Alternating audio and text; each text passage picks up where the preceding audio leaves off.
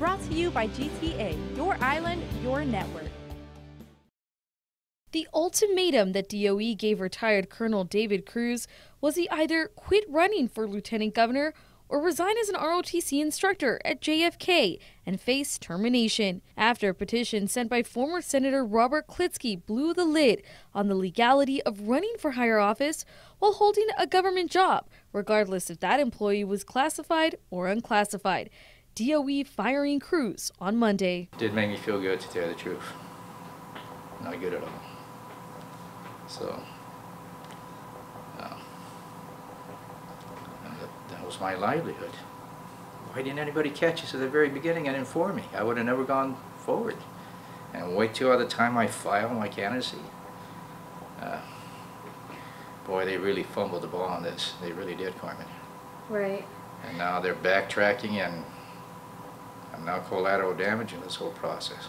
Cruz tells KUAM he sought legal counsel before filing. His contract signed off by Governor Calvo and Attorney General Elizabeth Barrett Anderson. The AG admitting, however, she would have never signed off had she known Cruz's contract was to be used as a way to circumvent the Mini Hatch Act, which prevents government employees from campaigning.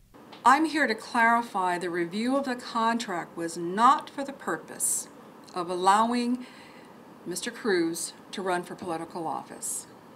It was to place him in the position of an unclassified employee who, employee again, I'm not saying consultant, I'm saying employee for the Department of Education's ROTC program.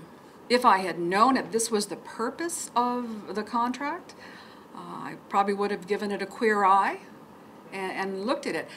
I don't know going backwards in time, how I would have taken the fact if this was to subvert and to circumvent the Mini Hatch Act. I probably would have said no.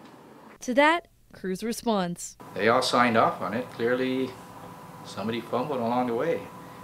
And Klitsky petition really cites some really strong arguments. So why didn't they pick that up? So I'm really questioning the whole leadership and the legal system. I hate to say this, but Fernandez and Liz Barrett Anderson, man, they just threw me under the bus here. If they had clearly said right at the beginning, this whole thing smells and stinks, I would have stopped it right there. I would never run as a candidate.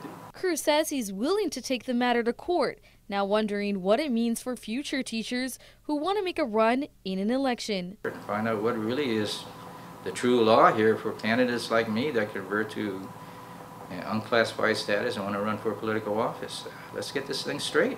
Cruz says he now has time to focus on the campaign. They will be announcing their platform Thursday. Superintendent John Fernandez has continuously declined to comment on the issue, calling it a, quote, personnel matter. Reporting for Guam's News Network, I'm Carmen Victoria Terlahi. Brought to you by GTA, your island, your network.